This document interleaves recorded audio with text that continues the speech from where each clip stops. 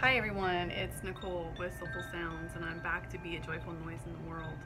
And I believe this is going to be my fourth video that I have put out, and the last one that I just did a couple minutes ago, but it'll be a day or two between you, it was a video on are you an empath and how does it hold you back? And I think that's a really good one. If you haven't seen it, please go back and take a look at that one before you watch this one, because this one is taking that one just a little bit further.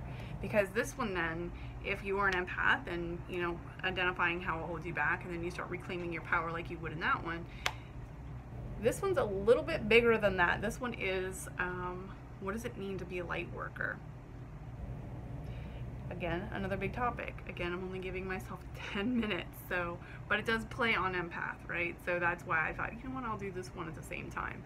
And so what is a light worker, and why are light workers here, and what are we doing? And I know it sounds like a crazy topic, and this one can get very abstract, but I'm going to try to keep it as simple as possible, because I think that this is a very relevant discussion for what's going on in the world today, and how we can be a joyful noise in the world, and how we can transmute the dark that we see into something really magical. So let's begin. What is a light worker? So a light worker is anyone, and this is my definition, there are many, this is just how I'm going to describe it, let me give that as a disclaimer as well. For me, my definition of light worker is anyone who can transmute darkness into light. And do I mean that literally, or do I mean it figuratively? Well, yes, I do. I mean it both ways, literally and figuratively. And the reason why I say that is because now we're kind of getting into a spiritual idea, and I guess I should say that not everyone's going to agree with my ideas either, and I guess that's okay too. But let's just look at it from a physics perspective for just a minute. And I'm not going to get too crazy in it because I'm not a physicist, but I have some basic knowledge, and so I'm going to use that basic knowledge to apply to these principles today. One of them is energy is neither created nor destroyed. Created nor destroyed. It is simply transferred from one form to another, right? So we're not creating or destroying anything. We are simply just transferring, right? And so when we look at it that way, that is something that's really cool to really kind of consider in a spiritual way, right? Because we are all giving off energy all the time, right? We are always giving off some sort of energy, and that energy then is going somewhere else. It's neither created nor destroyed, so it's out there, right? So we're consciously or unconsciously, we are not creating energy, but we are exchanging energy. We are giving off energy, exchanging energy.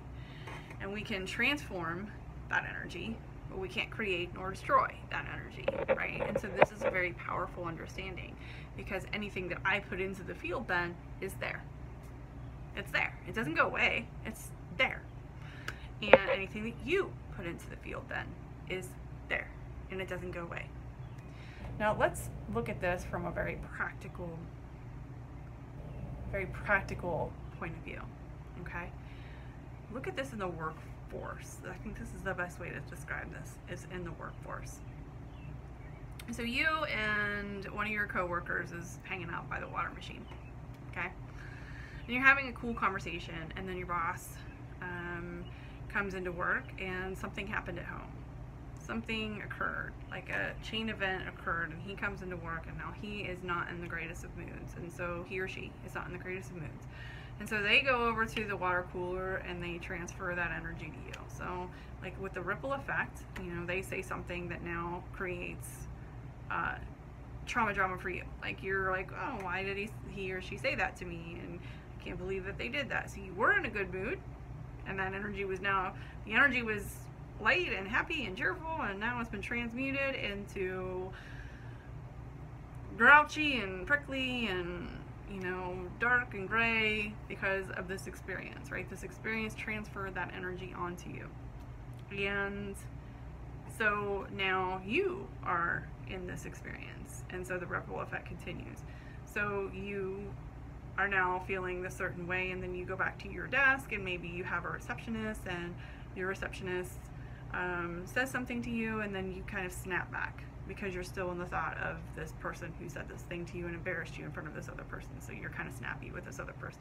And then so it continues and it continues and it continues down the chain, right? So this person has given off this energy that was not the greatest energy or the highest energy, and you took that energy, you received that energy, and then you transform that energy by practicing unconditional presence, allowing that energy to come back out as something else. That's light working. I know people make it very hard. People want to make that one really hard, but that's what it is. That's, in a nutshell, that's what it is. And so guess what? If you've ever done this in your life, you're also a light worker. Surprise! And this is something that you do with your childhood too, with your trauma, right? Like, this is something that we all do. Look, I assure you, no matter how amazing your childhood was, you did not get out of it without some scars. I assure you, you didn't. Like, nobody gets out of childhood without scars. Because there is a difference between manifesting and agreeing, right? We're coming here to experience something.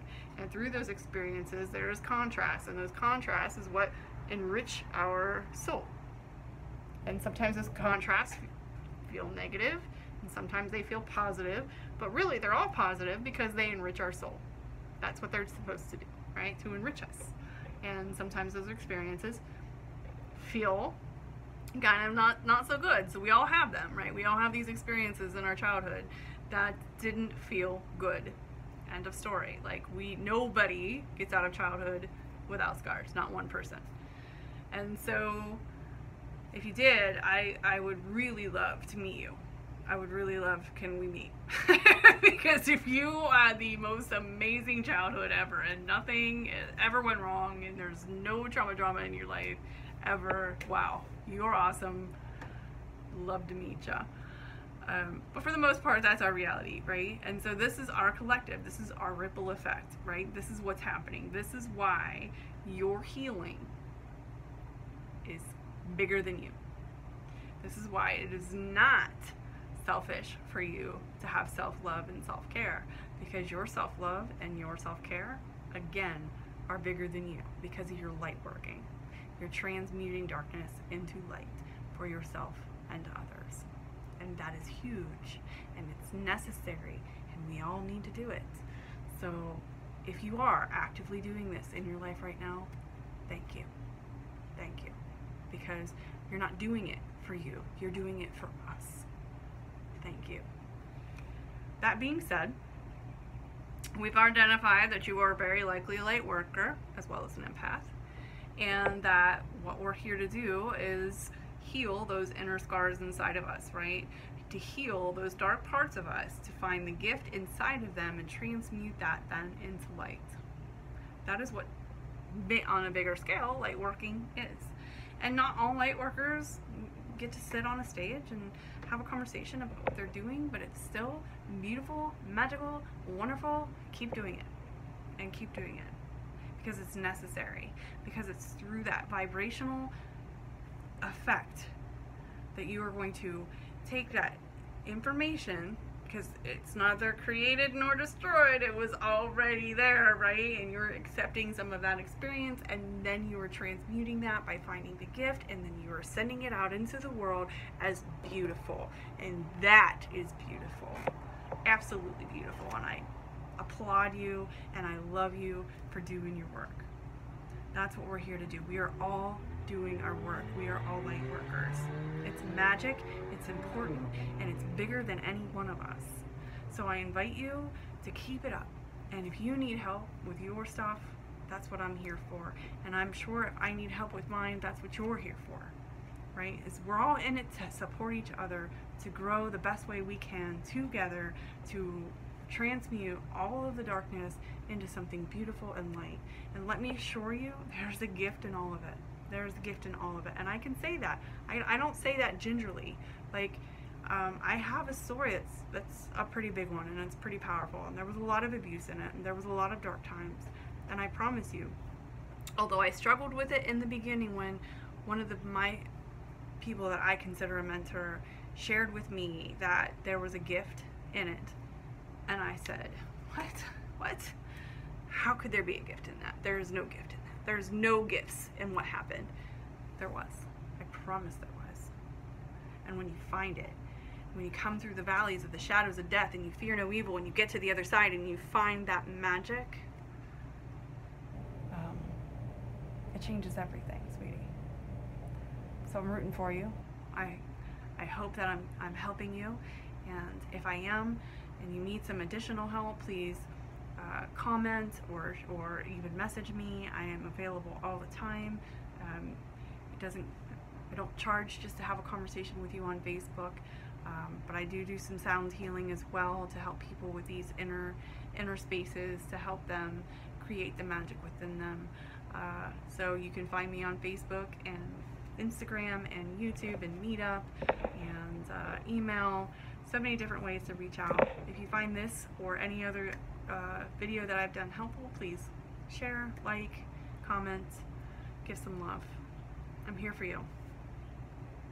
Namaste.